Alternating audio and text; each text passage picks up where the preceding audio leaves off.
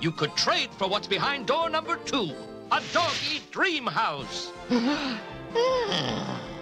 Yes, this custom-built split-level puppy palace includes its own factory-installed fire hydrant. Oh, please, Raggy. Please, pretty please. Like, gee, I don't know, Scoob. I think we should really go for the plane. Can't make up your minds? Then how about trading for what's in the box? And let me just say this.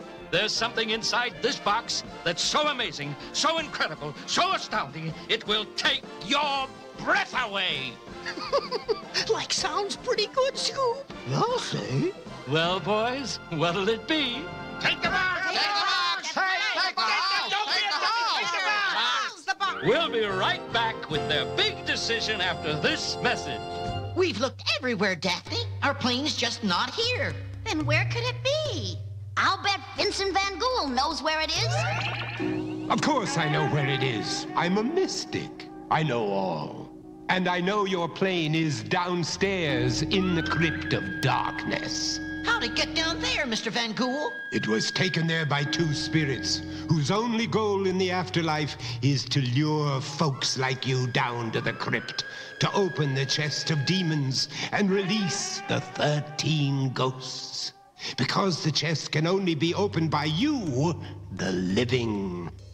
Fortunately, no one but a complete fool would ever open that awful box. Yeah, no one but a real dodo, a cuckoo bird, a total loon. Which reminds me, where are Scooby and Shaggy? Uh-oh. We're back, and now it's the moment of truth, boys. Will you be trading for the plane, the house, or for what's in the box? The plane. The house. The plane. The plane. The plane. Have you made your decision? Yes.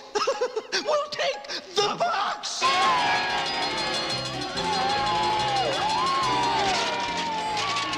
So you took the box. Now tell us why.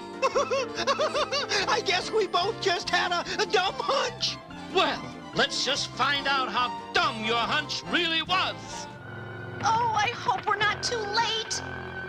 Uncle Scooby, don't open that. Never mind. Look what we win.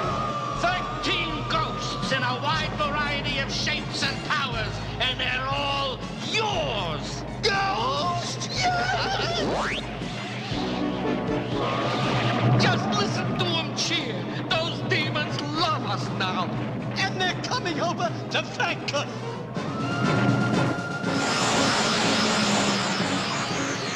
You're welcome.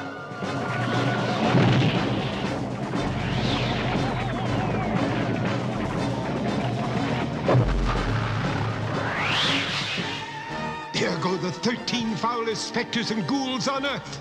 And they'll haunt the world until they're returned to the chest. But how could anyone ever trap ghosts inside that thing? You'll think of a way.